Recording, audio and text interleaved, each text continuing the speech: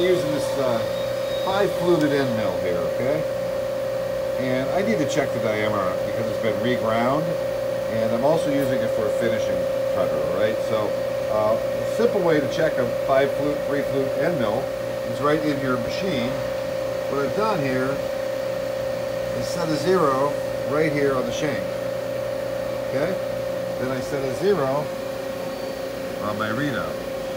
So now I'm going to just lift the cutter up until I get to the flutes. Alright? And then we're just going to check the flutes until we get to 0 and see what the readout says.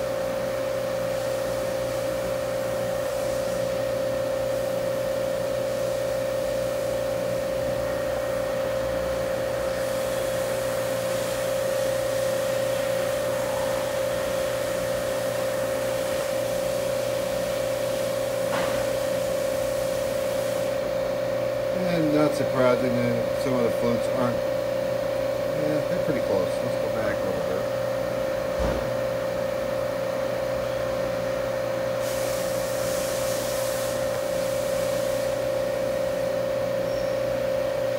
Alright, so now we look at the readout.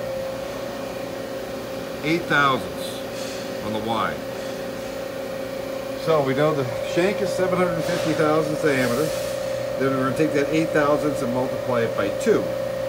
16 thousandths from 750 is going to give us a 734 diameter to plug into our control there, okay? Now a couple other little things. I know we all get trained in the trade originally. We used to always buy these magnetic bases. I understand when you have to go upside down and put something up here on your spindle, but a lot of times I just use my Merkins base for something like this. It's not going anywhere.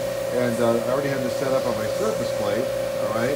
So there's no sense in tearing this down just to put a magnet right on my vise when this Merkin surface gauge works just as well, okay? So that's today's little tip on how to check a 3 or 5 flute end mill diameter just using an indicator in your readout.